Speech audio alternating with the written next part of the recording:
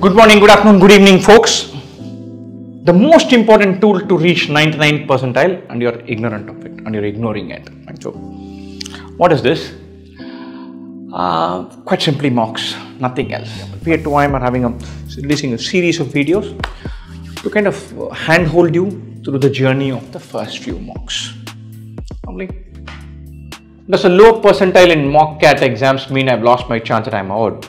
Definitely. You got one bad mock, you're done. You can't get into the top 10. Of course not, right? Everybody knows this, fine. So, but it's probably a point worth reiterating.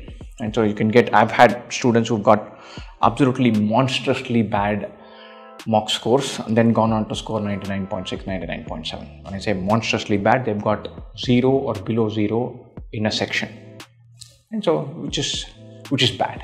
By any metric, it is bad. And so, this stuff happens. Mock scores are correlated with good performance, good preparation. No doubt about it, especially good mocks from good providers. But will there be bad mocks that are inexplicably bad, which are not there on any trend, just an anomalous figure, some randomness, some luck not going your way, some fatigue, some tricky paper? All of this, very much possible. So, one bad score, few bad scores, many bad scores, none of these mean that your door is shut. Lots of people have a series of bad score till they get the hang of it. After they get the hang of it, they have the odd bad score. And then when you're completely comfortable, the volatility in your score, the frequency of bad scores, all of those reduce, they fall down.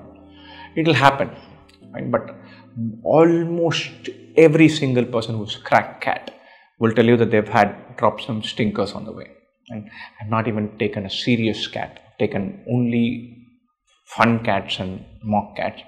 And I've had some pretty, I don't want to use the word miserable, but kind of okayish, mediocre performances on the live mocks that I've done. And so just embarrassing at a public level. Just to convey the point, I'm just trying to make the point that, look, all of us are entitled to have a few bad days.